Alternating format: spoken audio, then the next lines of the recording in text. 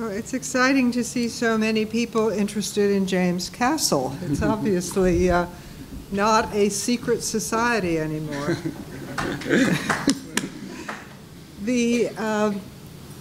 Now, just to tell you what's going to happen, these images are going to stay up for about a minute each, and they will change. So if you get bored with us, you have something to look at.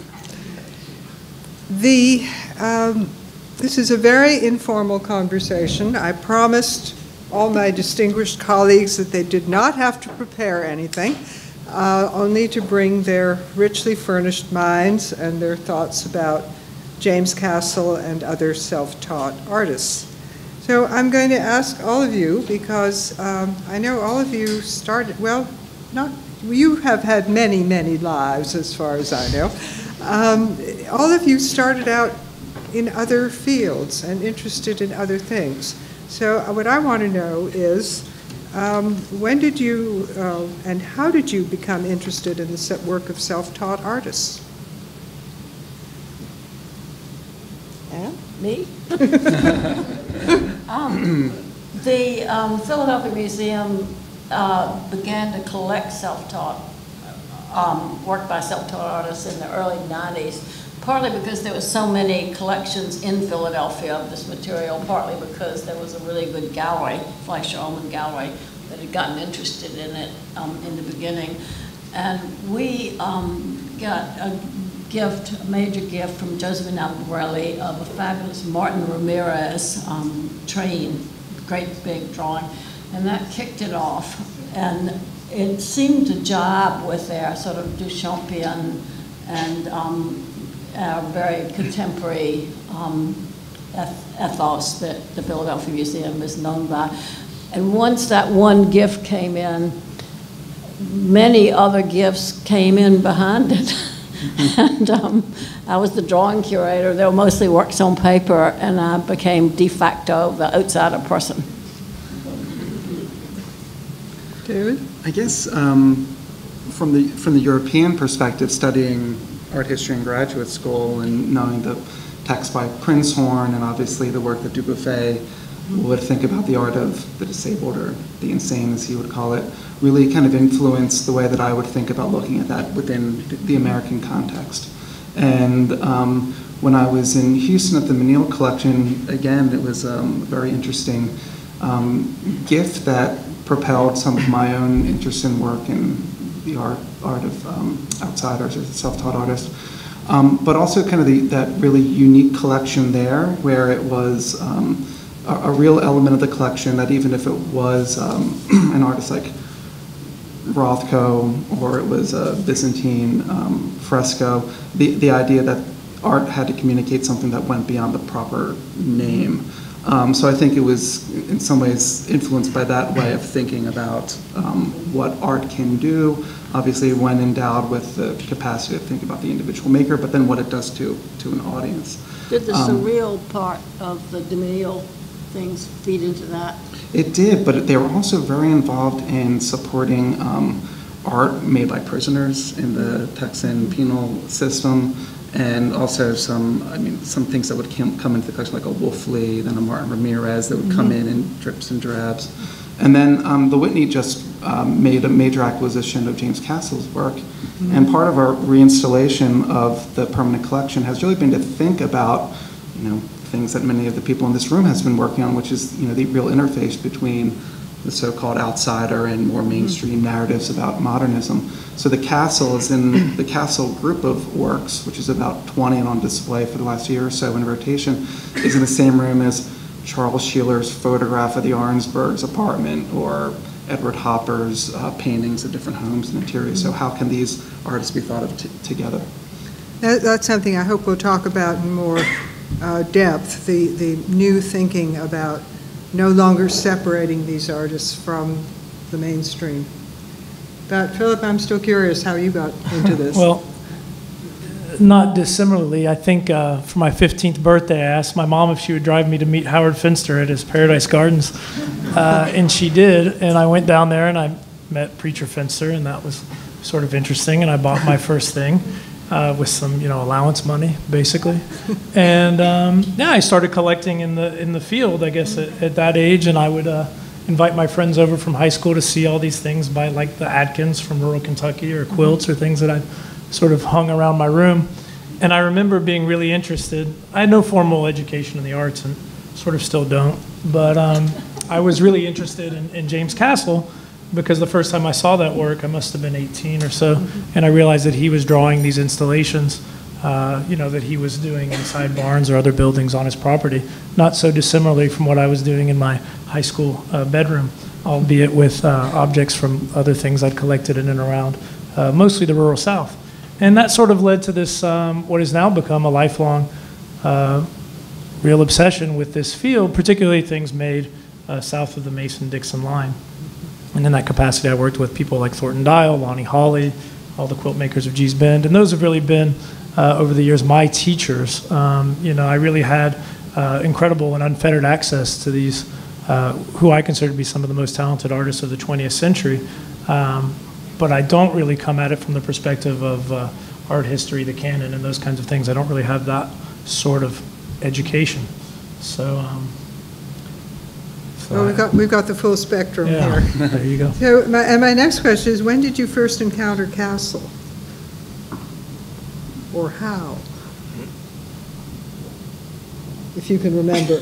Well, John Ullman had Castle shows in the Fleischer-Ullman Gallery in Philadelphia, and I went to them and actually bought one or so in the 90s, in the early 90s, I think. The Fleischer-Ullman Gallery was very remarkable because Janet Fleischer, who started it, had this pan world view. She had contemporary art, she had ethnic and African and oceanic, she had outsider.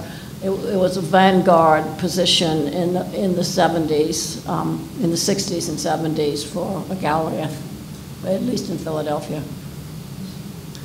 My first encounter with Castle was at a gallery in New York, and it must have been the early 90s as well, and that was when Knoedler Gallery was still in existence.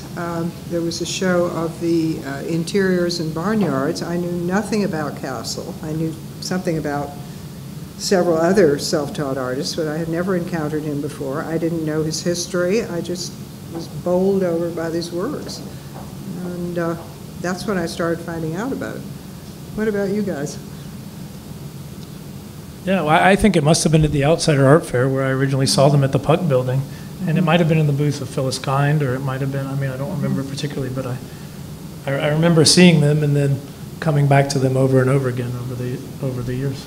There was a kind of gap between the exhibitions that were organized in the last years of Castle's life and then his reemergence in the Outsider Art Fair. Mm-hmm. Yeah, and mine was seeing it in a collector's home whose collection is very diverse, like you were talking about, Anne, but really with a specific emphasis on conceptual photography.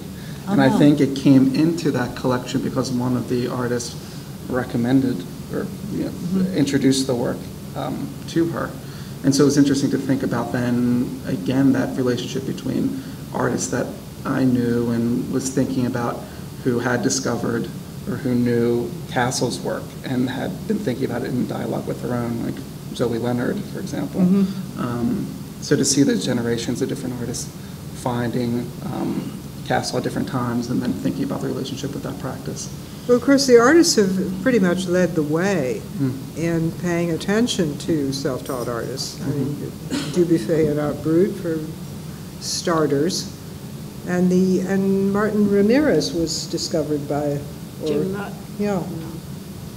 Does anybody know what artists collect Castle now? I think we could ask people to raise their hands here, possibly. So, I have one. But it's that would be a very interesting question to answer, because I think he does speak very directly to. But it's interesting that he's speaking to people who are interested in photography. which one wouldn't necessarily expect. Well, and I found it interesting in the show that you did, which is fantastic. Congratulations Thank you. on that. Well, that's because of the generosity of both the William Louis Dreyfus Foundation and the James Castle Collection, both of whom were just incredible. It wouldn't happen without them. Of course, I was thinking about the richness of what he could do in drawing, but when thinking about what photographers get from him, there's that amazing one that you included, which is done on the back of the ice cream carton label. Yeah.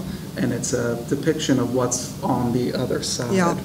And it really made me... Semiotician's dream. Incredible, and then the relationship to photography and those issues, but also this idea that what happens if you could see two things at once? What if you could be inside and outside at the same time, which I think is always what, or frequently what a photographer is thinking about doing. And you can see that at work specifically in the selection that you put together. There's so many of the box top castles, which are, I mean, if I were more adept at this thing, I could find one, but another one's going to come up at some point.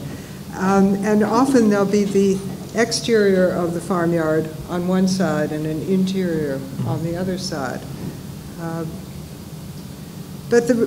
mean, Castle's relation to photography is often very direct. There are those books that look like imitation photo albums. Yes. I mean, some of them have the zigzag borders of the old-fashioned prints. And so much of his world was, or his visual world was the substitute for art was advertising and magazine photographs. I wonder about things like the Sears Roebuck catalog. Some enterprising graduate student should be leafing through, finding the sources. Has anyone done that, Anne?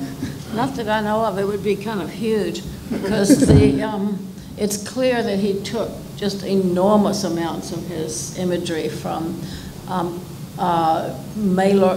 popular mailed material, catalogs, magazines, wrappers, product packaging, logos, and used it in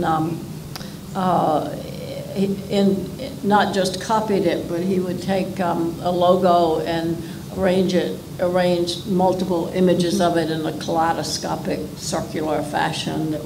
That's one thing we don't have in the show. There are the circular. There's a whole lot of things we don't have in the show. The thing about Castle is the more you work on him, the more you realize that there is so much different stuff there that's conceptual and that he was exploring and getting into. And it has to do with text art and although he didn't read, we assume, and he didn't speak, and we assume he didn't understand spoken or written language. I mean, we kind of know that from his family. But if you, and I only scratched the surface working on it, I just got a little ways. But there are all these strategies and categories of making art that he goes through, from surrealism to abstraction to patterning to text art to God, on and on. I can never remember them all. And anybody tackling the work as a whole has got a big job. There's plenty of room for dissertations all over the place. The books are so mysterious. And beautiful. Yeah. And collage. He's a beautiful use of collage, especially in his books. I may be able to advance this, but I wouldn't count on it. Well, it's advancing itself, so I don't have to. But, you know, so many of these images look familiar, and maybe because they're based on kind of images we know, but they're and then the text that becomes this abstract squiggle. One of the people who wrote about this said that it reminded him of yearbooks.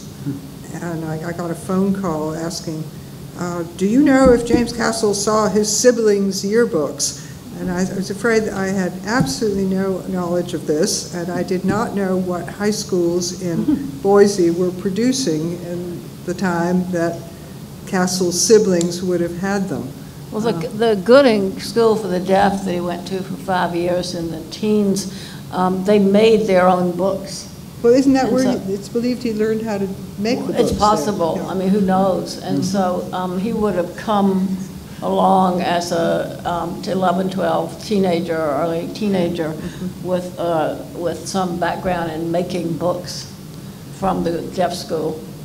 No, I am going to stop this here if I can, because what do you make of these? I find these utterly, utterly mysterious. I understand some of these rather strange letters had to do with the teaching of deaf speech. at the Well, time. actually, and they had something called vowel charts, which were kind of things they hung up like a window shade, and they had paired regular Arabic alphabet vowels on them, like E, I, O, U, and things like that. They used that as a teaching tool in the deaf school, but somehow he seems to have gotten into either a Cyrillic alphabet or a modified Cyrillic alphabet, and I don't know exactly how that works at all. But obviously he was interested in the shapes of letters. I would He think was certainly so. interested in books, in the meaning of books, and the meaning of language, and the meaning of words, without, we assume, ever having heard them, and without knowing what they meant. Very hard to figure out. It's just like There an are advent calendar as well. In calendars, the Yeah. calendar shapes, because they're Is based it on calendar calendars. here, you think? They're based on I calendars. guess these are. Because they have a lot of calendars from the family, in the family stuff. I'm One told. thing that I found interesting, I wonder if the two of you who have worked on shows of Castle's work could talk about, is the way that he would arrange his own work Yeah. for people to see them, or for him to then draw kind of these composites You of his mean own in the work. kind of installation Yeah, things? yeah. And literally in the sheds, and what, they'll come up in these. There was yeah. an image, and Because he was really aware of himself as an artist, which is odd. I mean, I don't know if he had the word for artist, but he would show people the work he'd done, and he'd be, this is all from family recollections, and I don't think it's perfectly true. If people didn't respond to it, he would be offended, and he wouldn't show them again. And he, in secret, they lived on a farm. There were outbuildings who weren't used. They were kind of ratty and kind of shabby, and he would line up his constructions and his books on the floor and his drawings on the wall, and he'd make his own installations in an unused farm structure space, and then draw it, which is it is what it is, I guess. But he certainly thought of himself as an artist. there is an image, and I hope it will come up again, or perhaps we could get some help in finding it again, which has two of his installations. The Thing in the little images that you he sent made me. in a Yeah. little box thing, and, Yeah. and that drawing on the left Yeah. is one of the key word drawings, because that is a real play on words. Yeah. I mean, how does somebody who does not know words Yeah. make lace into place? That's in the National Gallery right now. Yeah, in the it is. And the one on the Lynn right is Cook's, down. The one on the right is downstairs. So what do I do to go back? I want to go backward. Backward. I just keep doing that? Okay. Thank you. And to this issue of his awareness of being an artist, if not having, the word or language for it, was there anything that you discovered of the archives or materials that showed him, with ephemera depicting an artist at work, like not just a cartoon of people working, but popular culture depictions of the artist as a figure? I don't know. He copied a lot of cartoons, and he copied political cartoons, but I don't remember an artist at work. But his family, his three nieces and nephew, lived with him for most of their younger lives, and they were very clear in their recollections, and he didn't like to be watched at work. And if the little kids snuck up and watched him while he was drawing. He'd get mad. He apparently worked very fast, and dipping the pointed stick in the soot and the spit and stuff like that. Then he had at some point his own little house to work in.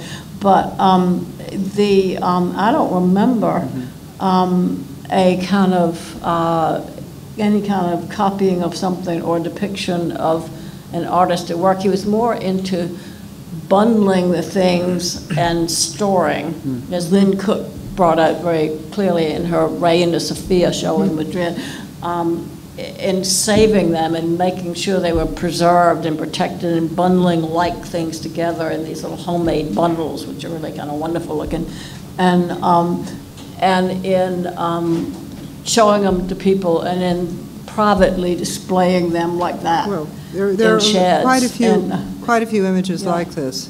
And they were private things. They were not. And then he had a show. He had several shows when he was still alive in the 50s and the 60s. He died in 77. And he went to at least one opening, one in Boise, maybe one in Salt Lake City.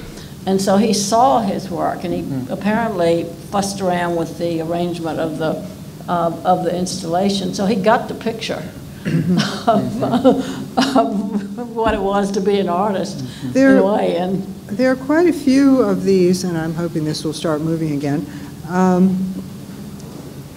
was trying to advance it, and it won't advance. I did that. Okay. Well, oh, there we go. It needs its master. You want to sit up here? There's another one where it's a group of, I guess it's with the people, because there are ones that seem to have they're installations of his figures, or maybe they're real people. You can't really tell. You never can tell. But they're probably constructions of people. Probably. Well, that's certainly what they look like. But before we leave the word pieces, I mean, Percy discusses. I mean, he does it over and over and over again, and it's kind of beautiful and sort of poetic, and I think it is truly true that he did not hear. That people who say he was not mute. He could make noises, but his family says if you ran up behind him and clapped and jumped up and down, made noise, he did not hear. So he presumably never heard the sound of those words. But he does these rather poetic combinations of words, and just a whole lot of work with words. I mean, like, you put him up with text artists today. You know? What I find very intriguing is there are many things like this, like the word piece we were just looking at, and you say or lace or plays, and you can say, well, it's the shape of the letters that he's interested in, but then the political cartoons that he copied, which often have balloons with text, he just blanked that out. You know, just did stripes. Which he usually does anyway, with text that he didn't write. You know, I mean, I find the more time I spend with Castle, the more of an enigma he becomes. That's for sure. And that's just a copy. That's a copy. Well, we have 3 versions of this downstairs, and Jackie Christ was kind enough to send us the original images, or a facsimile of the original image. And when this moves, you will see. They're beautiful. They're beautiful, and they're not exact copies. Each one is something different happens spatially. But why does he want to copy that? or the honey, or the bear. It's as though it's all. Well, it's high-low, not discriminating. But also just formally, that interest in the column that recurs through much of the work. That You mean the totem? The totem thing, you know, I could see the appeal of seeing something that exists outside of his everyday, or at least in the everyday in the landscape, not the everyday of the print material or the popular culture that he sees, and seeing something that maybe he had created in a place that was then emulated elsewhere. It's this kind of and nobody can figure out why though these kind of sometimes they look like they're made out of, a cutout of a clapboard wall. They've got clapboards, and sometimes they're solid. And nobody knows why these abstracted totemic images appear in a foreign landscape. I mean, nobody knows that. Yeah. I mean, this gives you a good idea of just how inventive he was being. I mean, he's not being literal about this at all. But I hadn't thought about those lampposts in relation to the totems. That's very interesting. I want to sort of go back to the idea of, you know, these artists not necessarily knowing or understanding or acknowledging that they are indeed artists. And in my experience, I mean, I've worked with a lot of people who probably did not conceive of themselves as artists in the way that maybe, you know, somebody who went to a traditional art school would. But I've actually never met somebody, including people that are blind and deaf, people that have various disabilities or Down syndrome, any kind of thing. They've always sort of behaved like artists, not only in the creation of their work, but in the reception of their work. So I worked with a gentleman from rural Kentucky who was indeed blind and deaf. When he was a kid, he would sew bags that would come in the mail, you know, bread bags, not unlike Castle using things with the flour sacks, etc. But he would sew them the length of the floor together, and most likely his mother or one of his sisters taught him how to sew, and then, you know, the mother would throw them away, and then he would sew them, and then she would throw them away, and then he would hang them all over the house. And there are very few pictures, but when I knew him, he passed away not so long ago, he was doing things with plastic bags because that was what he had access to. But, you know, you'd walk up and you introduce yourself, and he would sort of move around and start telling stories that were probably not unlike Castle's relationship to his mother. He had his own kind of sign language that he had developed that was highly specific between the two of them. But he would always reach out with what he was making, and you would touch it, and then, you know, he would touch it. What's that? You couldn't see anything? Couldn't see anything, and never seen anything. Oh. And you know, you would touch it, he would touch it, and then, you know, you'd pat him on the shoulder, and he would kind of, you know, be elated and sort of walk off. And the first question in seeing his work at art shows and different things that he participated in was, well, does he really know he's making art? Mm-hmm. And my answer was like, well, of course. You know, of course he does. And I think that's sort of a universal thing. And I think the question of whether or not, you know, Castle considered himself an artist or behaved like an artist. I mean, of course he's doing these little shows and things for his own edification, but I just sort of think that's a human thing. I remember being told a story about Thornton Dial that you may have heard as well, that he was,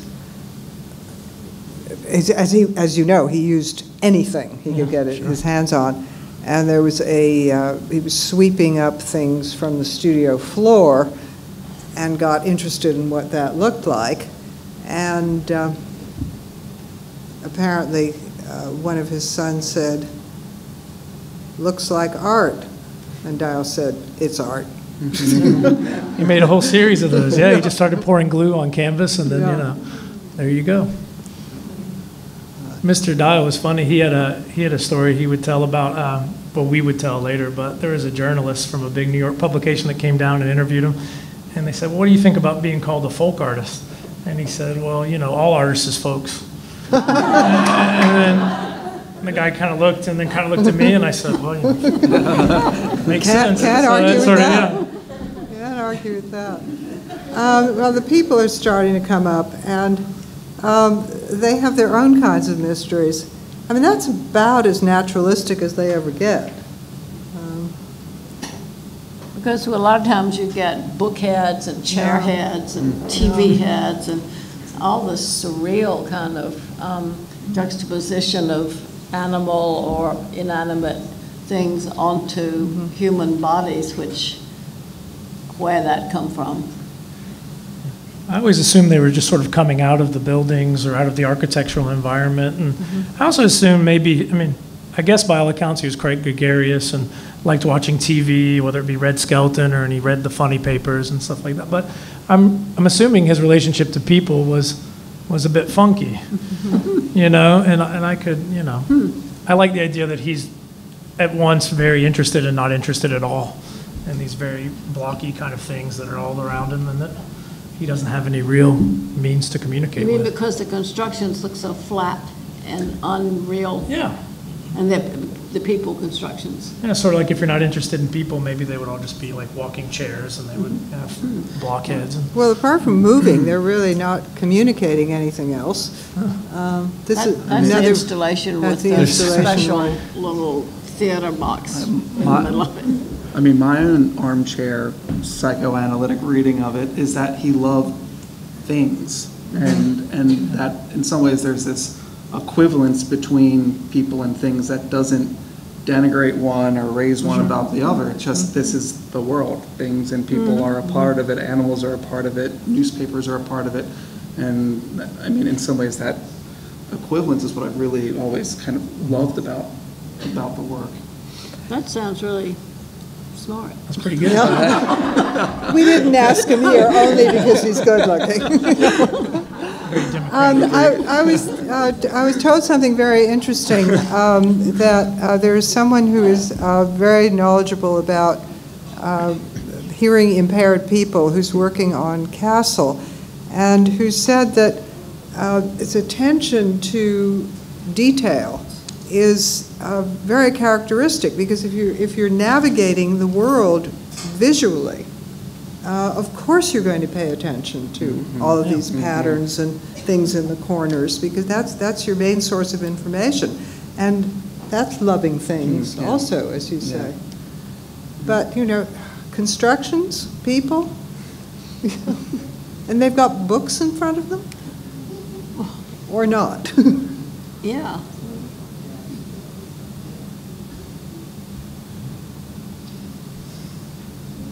We have to take votes on these. We don't have any of the constructions in the exhibition because our space is so small. We realized that if we were going to display them properly, the whole room would look like a forest. But these two-sided things are so extraordinary. The three jackets that are hanging up are actually two-sided. It's extraordinary. Yeah. And some of them, have those little smart Norfolk jacket belts in the back.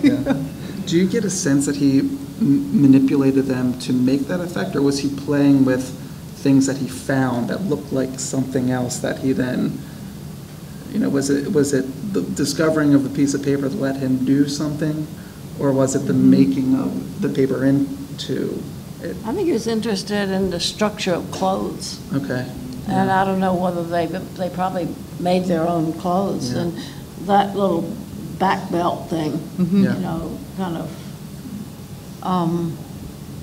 that's not a very dressy example. No, but it's got pretty fancy texture, and the head was pretty strange, Yeah, the too. bicycle head is just a sublime example of the surreal juxtaposition of odd elements. Or what about this worship at the temple here? Yeah, what is Turns that? out he was this closet mason or something. Yeah, I don't ever remember seeing anything looking like that. Well, That's that came from the There are a lot of collection. things in the show that are new. to Well, at they're least this probably person. still opening bundles. Yeah, exactly. Yeah, I'm sure. We're talking about Castle specifically. I have images of other self-taught artists here, and at least I hope. One of the things I'm curious about is, Phillip, with your experience of so many self-taught artists, particularly for the rural South, do you see a kind of commonality, or does Castle set apart, or how do you see it? Well, I mean, Castle is endlessly inventive, and I think that, a lot of the artists that I've worked with, certainly they have a marked evolution, but that marked evolution maybe isn't so quick, But yeah, I mean, then we start falling into these weird things that humans like to do, particularly in the museum field, which is like creating those categories that we can kind of put people in so we can talk about them. And ultimately, that's very useful in both spheres. But you know, the things I've always been interested in just sort of happen to be made by self-taught artists. You know, again, coming to this not really knowing anything about art as a kid, and seeing someone who was in his garden being endlessly sort of inventive and using any kind of material he could find to any end, and making songs and you know, really doing amazing things, Howard Finster. But I just really have always been drawn to artists that are making work in a direct response to life, to the things that are around them, to the context, to the people, and you know, of course, artists that are generally classified in these categories, like self-taught, like outsider, like of course, those are not generally responding specifically to the art world. Now they are somewhat. I think there's this sort of misconception that they're not. I don't know if it's 80-20 or 90-10 or 70-30. You know, it depends on who and when and how. But of course, everyone from Henry Darger to James. I mean, there's some sort of relationship to the art world, whether it be, you know, mass marketing, things arriving in Idaho via the post, or it be you know, things at the Art Institute of Chicago on the wall, or Japanese prints that people may have seen. But well, you've worked so much with Souls Going Deep, and they are so full of messages. yeah, well, that's a whole different. Then you know. I mean, that's a African American, you know, vernacular art of the South after the death of King, and this whole flowering of creativity and I mean, that's. Well, that's why we were able to do the show for the civil rights movement, because these were very, very specific works It's a that had very been specific. made with those messages. But, the more time you spend looking at this, the more complicated it gets. Sure. Because it's all individuals and very different backgrounds and very different responses. But Well, I was rereading the Philadelphia catalog the other day, I guess 2 days ago. I told Ann, she said she wished she'd done the same thing. But since she wrote it, I assume she more or less knows what it was about. But, you know, there was a lot of talk among the different essayists about, you know, where to put it and how to put it and who should put it where and all this kind of stuff. And it's like, you know, that's something I wanted to sort of ask you guys about, because that's more your job in a way than mine. Being a director of a commercial gallery, I mean, we certainly deal with museums, but we don't have the responsibility later of actually hanging them with whatever. But I mean, I know you've done that right now, obviously, and I've seen it at the Whitney, but how do you generally think about these things? You mean I mean, generally, well, Castle, and then more generally. We've been doing that for years. I mean, because we somehow, once we started getting outside our art, because our collections are so funky and weird, we got, I mean, major, but weird.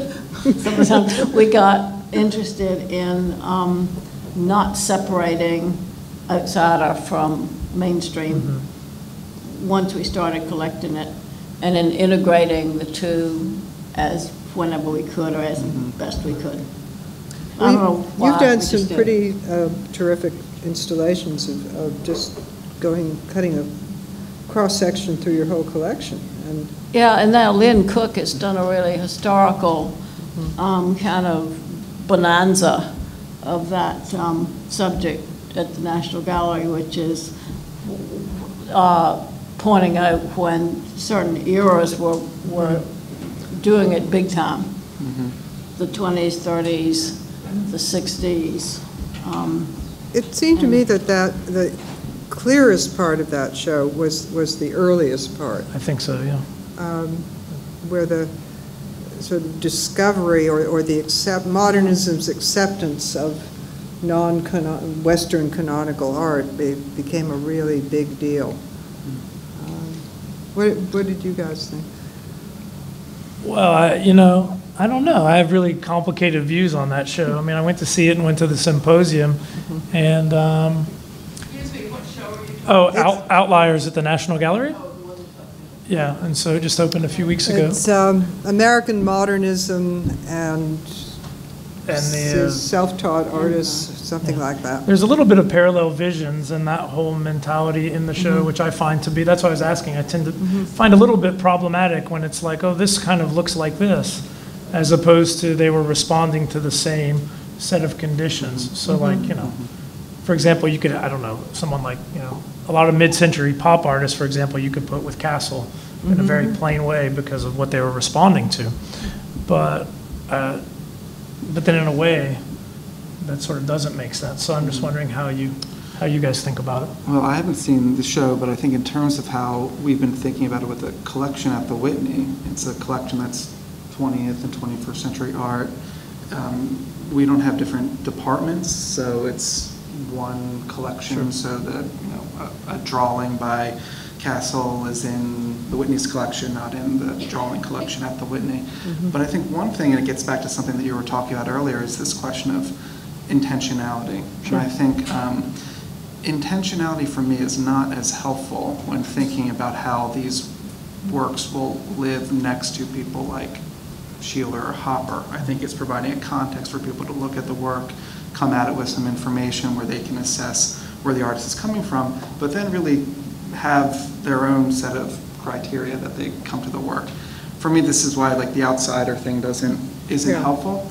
But I do think I wouldn't want to throw out certain labels like that, because I think, and you know this better than probably any of us on this panel, that frequently it's been a term used to group together artists of color, people who are disabled or differently abled, issues of class, that I think it's not helpful when looking at it, perhaps totally aesthetically, but in terms of thinking about the conditions in which art is made, I think it's very helpful to think about. Sure. Do you all think that surveys of American art or any art anywhere will ever include the non-mainstream in the survey? Well, it's interesting because, you know, if you're talking about a survey of French modernist art, Henri Gousseau is going to be in there. Yeah, yeah. No special category. But I was thinking of, I guess, of No, but American you were saying ones. American, and I'm trying to, you know, find a parallel. I only know one book, it came out of California, I can't remember the name of it, that actually includes non-mainstream people, and I think they might be in a little separate section rather than integrated, because they don't really usually have an influence so much, and so they don't become part of the whole history thing, and so they don't get in the surveys. Well, they also don't go to the parties, and they don't meet the curators, and they're not, you know, at openings. Yeah. So it's really hard to hang out with the Whitney curator, you know, if you're deaf and in Idaho or something. Yeah. You know, I mean, I'm just kidding. So- but it's not, but it's true, you know, it's like, you know, We're Thornton putting the Dial, like, responsibility on you to get out there. you know, so I mean, and so Thornton Dial and Howard Finster, and now Finster was different because he could kind of go and he would go on the Johnny Carson show and do his thing. And that's why he was probably successful at that time, because he could kind of do those things. Oh, that's familiar. But I think that what's interesting about Lynn Cook's show at the National Gallery, and I haven't seen it, but I worked with her on a planning colloquium she did years ago, is that she was really looking at the real influence that the outsider self-taught artist had on artists that she knew, that she had worked with already. And I think that's where the particular play at the Whitney Museum, what we like to think of as the Artist Museum, if this is interesting to artists that are part of the thinking, maybe we can redirect, ideas of influence, idea of who precedes whom, so that it does enter into art history in a different way, that it becomes an artist art history. I guess what I'm interested in is, so, when you go, I was at this symposium and I learned a lot from a lot of different people. And one thing I really learned was that, in the 70s, in the 80s, whether it be the New Museum or the Whitney Museum, there were a lot of solo shows given to these non-mainstream self-taught artists, whether it be Howard Finster at the New Museum, whether it be Minnie Evans at the Whitney. And we don't really do that so much. The Philadelphia Museum, of course, may be a recent exception. But I mean, I don't know when the last time these museums are doing these kinds of things in that way. Well, of course, I mean, in the very... At the Brooklyn, of course, there are examples, but I don't think necessarily in the proportion to their influence. Well, if you go back... I'm also just pushing a little bit. If you go back to the early days of the Museum of Modern Art, well, of course, that was part of their program. But it was sort of like and this, Société Anonyme as well. Yeah. And it really was a question of individuals being presented. And Edmondson. was the first African-American, the first self-taught artist to show at MoMA. Yep. One of the things that is maintained in the, or asserted in the show in Washington is that the presence of other artists making work that looked like Edmondson's made it more acceptable. Right. And of course, the part of what's interesting about that is the artists whose work looked like Edmondson's didn't know anything about Edmondson or self-taught artists of the rural South. They were looking at African art. They were looking at archaic art of different kinds. But she puts them side by side, which is a little bit of it looks like this kind of thing. But in the in that early part of the show, it's very clear that the artists were leading the way. The Nodelmans were collecting it. Sure. They were establishing their museum. So it's exactly what you were talking about. I think that's probably been the case for a very long time and continues to be the case. As somebody who, deals with primarily self-taught artists, I mean, I sell to a lot of artists. Not that they make work that necessarily looks like those things, but, It speaks to them. Yeah, it speaks to them, and sometimes they take a cue here or there. Well, maybe we should open this up to some questions.